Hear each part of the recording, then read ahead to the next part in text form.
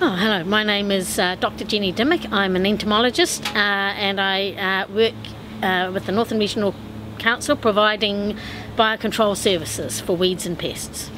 Biocontrol agents are agents such as insects and diseases like fungi or rust that we bring into New Zealand to control weeds and pests that have come to New Zealand without their own enemies or pests, biocontrol agents in their home country.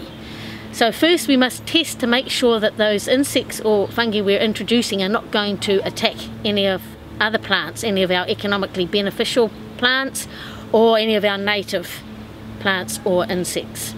Biological control agents are really good because they're self-sustaining. Once they've safely been released and safely tested and people have been consulted with to see that, that there's been no objections, once they're released, they're self-sustaining populations, they do their own thing, they work 24/7 and with minimal input apart from initial redistribution, they work full-time at controlling the pest or the weed.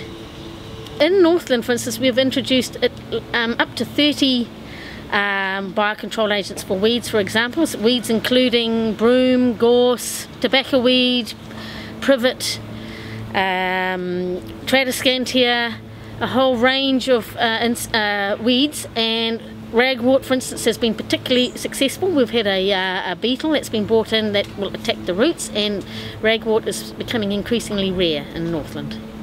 Continuing the spread of the tradescantia beetles around Northland.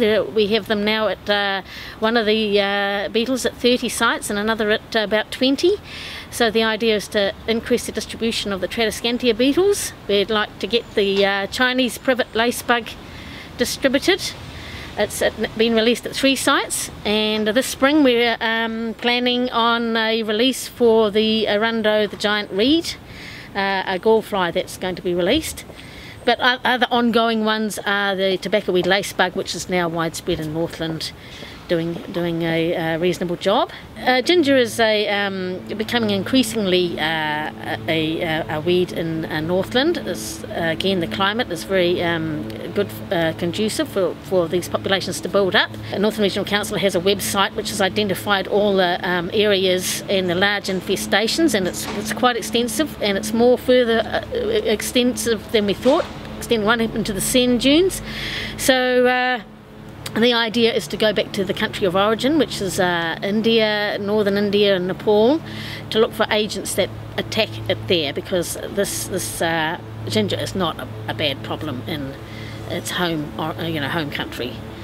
So the idea is to bring in some of these agents first of all for testing in quarantine, or the testing may be done in the UK, and then to release if they're safe for release.